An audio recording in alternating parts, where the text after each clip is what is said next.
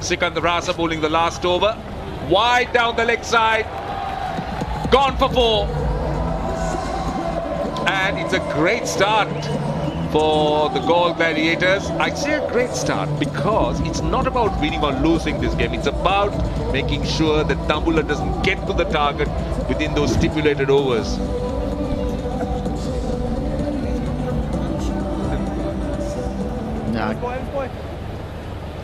Capped keeper.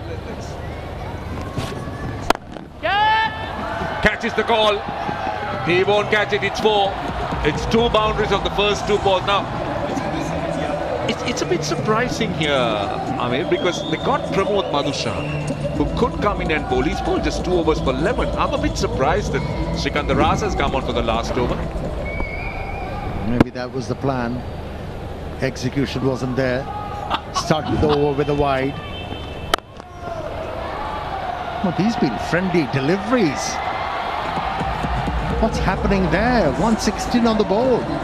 And that's his 50 of just 39 balls, but I just don't believe this decision. I feel Sikandar has undone all his good work with this 1 over. Agreed.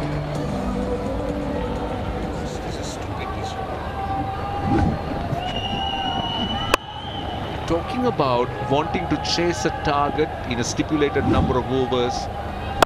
Oh, 6! He's already gone for 18.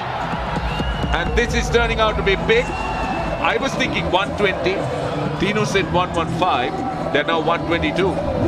Just keep an eye on his head. Even after the connection, he was looking at the pitch. Yeah, this has been a fantastic inning. Accelerating at the right moment. Again, taking the area route and has disappeared. What a big over. Roshan, I was sitting there, I said 115, thinking that Madhushanka would bowl the last over. Well, it's now 132 for me. No. That is not right. We were not ever debating the last bowler who was bowling the last over. No, he's been innovative. He improvised. You know, he's in contention for the Taras award. Yeah.